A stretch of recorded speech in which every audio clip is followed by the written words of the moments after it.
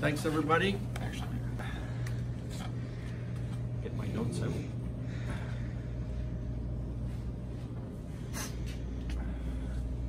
Okay, thanks everybody. I want to give you a quick update on the proposal process. You remember we were talking about Novanni was going through a restructuring to clean up its balance sheet from the past. I gave you the story of the if you were working at say $20 an hour and you had a great year and you got promoted, you went to $25 an hour and that was all happy, except you still owed the bank $5 million, so it didn't really help. That's kind of the story of Novanni. We're making money every month since I've been involved. That's been terrific. You guys are doing a good job, but we got millions of dollars of stuff from the past that needs to be cleaned up.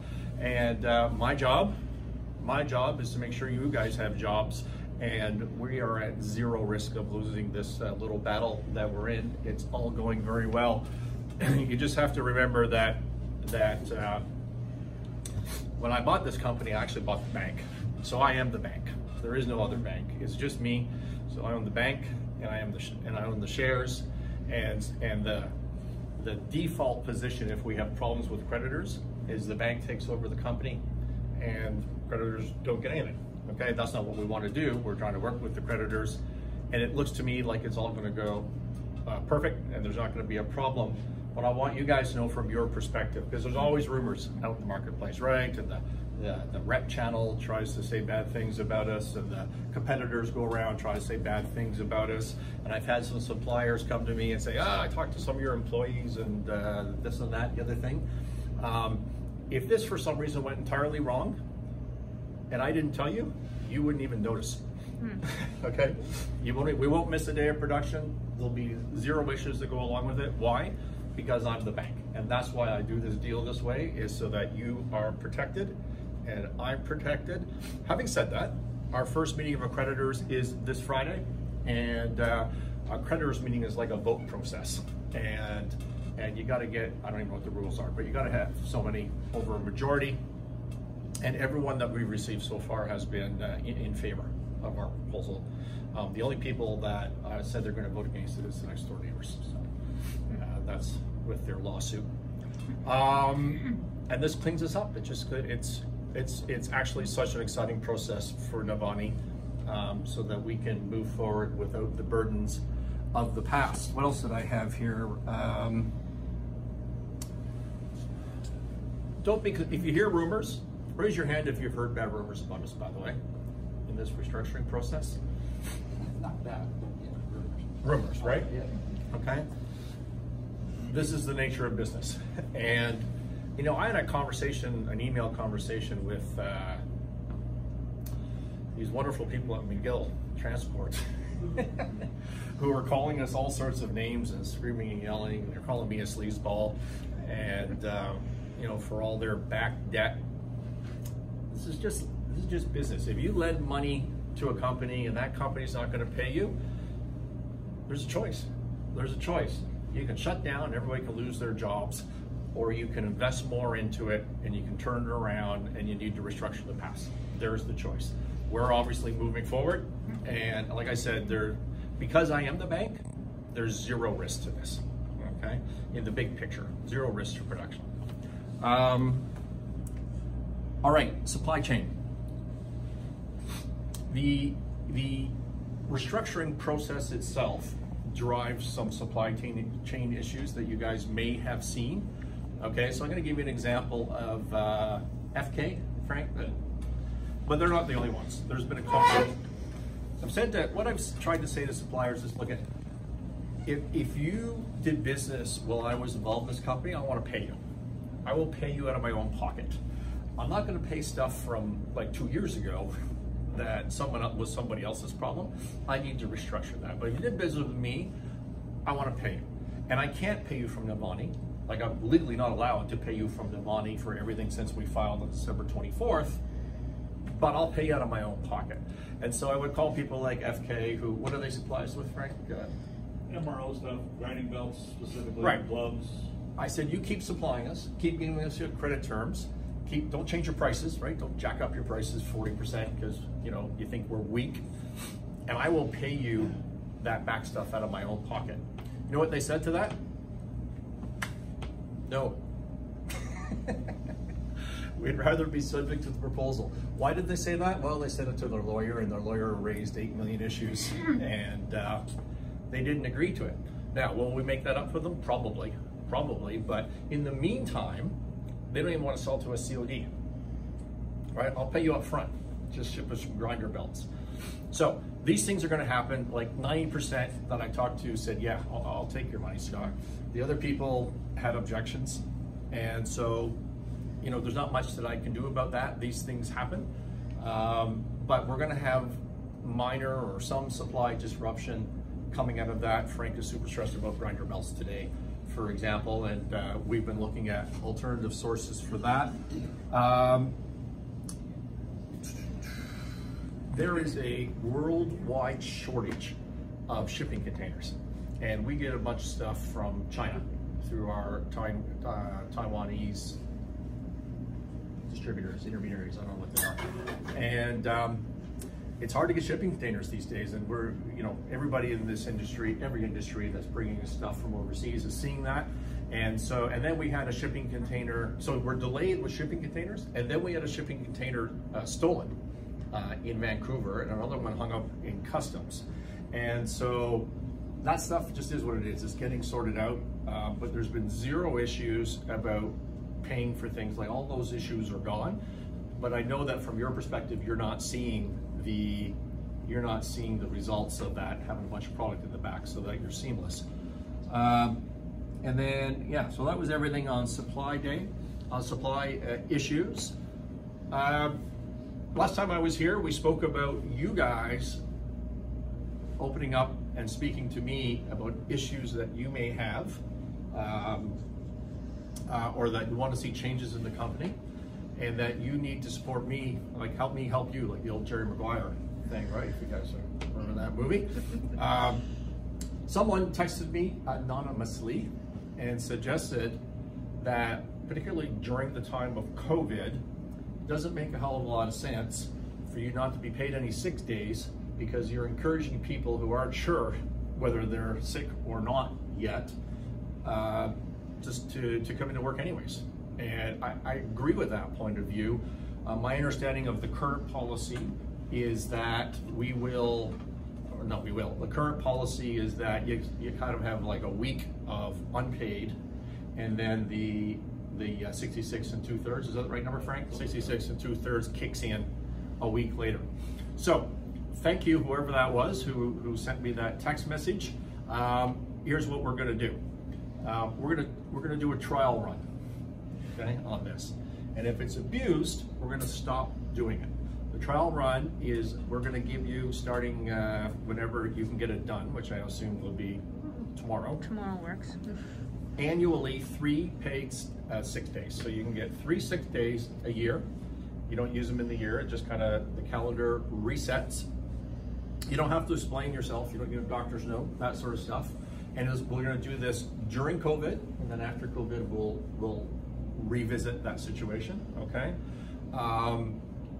It's full pay, and then you're gonna have, theoretically, then the other 2 days without pay, and then, you know, on day 6, working days, you'll get the 2/3, okay? But we're giving it 3 days, and if you abuse it, we're gonna take it away. Well, what does abuse it mean? If I find that 100% of you had magically 3 sick days every year, that's not gonna go very well. If I find out that 100% of you happen to be sick the day before Thanksgiving, okay, or on June 30th on a Friday, Sunday, okay, sunny day, okay, that's not what this is for. The concern from some others here in management has been that that's exactly what's going to happen. Okay, I'm gonna try it. I'm gonna try it.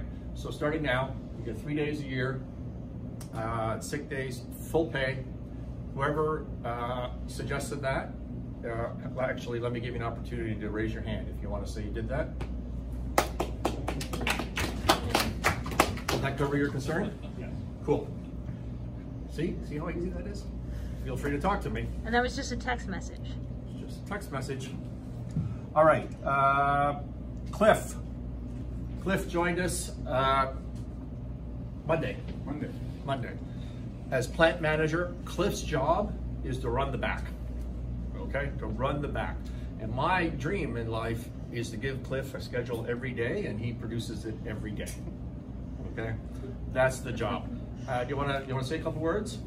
Yeah, be walking through here. It was nice meeting everybody. My initial start in here, and I've had chats with a lot of you, and I think we're all pretty much on the same page. We kind of want to get it back towards a clean, organized facility where we can produce a product on time, good quality out the door, without having any delays. And I understand that there's some delays right now, but the new system is working. Management's taking care of all that, so those should be alleviated, those concerns. And then as we start to progress, we can take each work cell, give it a redo, get it up to snuff, make it proud of something you can come into work for every day. You come in here, it's a nice clean operating system, makes your job a little easier to produce the product.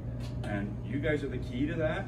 You guys are the ones that are going to be informing me on how can that be put better, how can we arrange this so things work better. Maybe not all ideas are going to work, but a lot of them I'm sure will come through, and we'll go from there, and we'll take one step at a time, and we'll put this to be the leaders. Thank you. Okay, questions, comments? Anyone? Come on, we always have one or two questions. No, where I came from before, we used to have the 32-hour bank, basically paid holidays. People that didn't use the holidays basically didn't get the holidays. Yeah. So what they did in the retrospect of all that is that if you didn't use those days, they actually paid you out at the end of the calendar year. For Yeah, those totally. days. Yeah. Yeah, and what they didn't let you do, and for sure, is they didn't let you carry those over and start accumulating them. Mm-hmm. And the reason why is because that becomes a significant liability for the company that in fact can rank in priority to the bank. Mm-hmm. And you don't want that when you're a financial, because then the bank lends you less money. And so, yeah, absolutely. Are you suggesting we do something different, or? Well, what they did was they did an accumulation, and they figured out that the person that actually took the days off with pay actually made more money than the person that actually went to work. So what they did at the end of the calendar year, they actually paid out. They would give them a vacation day and a paid day on their paycheck. So they basically paid them out twice. Really? I can't see you doing that, but if we don't use the 3 days, we basically lose it, right? Well, the 3 days are for being sick. Right. But it's not a vacation day. So I see that as a whole different issue, right? Because the point is, we're in the middle of a global pandemic. So let's say you wake up with a small fever this morning, like you're 2 degrees over. Now you're faced with the choice of, do I lose a day's pay, or do I go in with a small fever? Maybe I can pass the temperature check. I don't want you to have that choice. Does that make sense? Yep. Yeah, I mean, that was the essence of it that I completely agree with. Okay. So I think they're different topics. Okay. I think the vacation pay is an interesting topic, though, and because I think people need to take their vacations to be healthy. I think we need to ensure that, and I don't know what our policy is. I'm going to have to deal with Angela and Frank on that in the future. Any other questions? Comments? What are we doing for PPE? Like FK used to supply gloves, whatever. We have an alternative supplier for that now, right? We have a new supplier named Richter. They were supposed to be delivering us gloves this week already. Everything that FK had, they are able to provide to us. Okay. So we had an initial shipment of some of the coated gloves that came in. Yeah. The leather coated gloves are coming directly from their suppliers. If they don't carry it right now, they're shipping it to us directly from their supplier. Okay. They're also supplying us the VSM grinding belts will come through Richter's as well as opposed to The grinding discs as well. discs as well. It just takes time for them to fill their supply chain so that we can get it here. Yeah. To alleviate some of that, they're shipping to us directly from their suppliers. Would you have about 2 minutes to talk in private? Yep. What time do you leave? 3 o'clock. 3 o'clock? I'll have 2 minutes right now. Come to the boardroom when we're done. Okay, because then I got to jump into court and do other stuff. Did you have something? Yeah, will there be any layoffs or No. shutdown because of how the virus and how some companies are shutting down? I think companies are shutting down, as far as I know, Because of the suppliers, right? for two reasons. One is they're not essential, or their revenue dropped. Our revenue's gone up.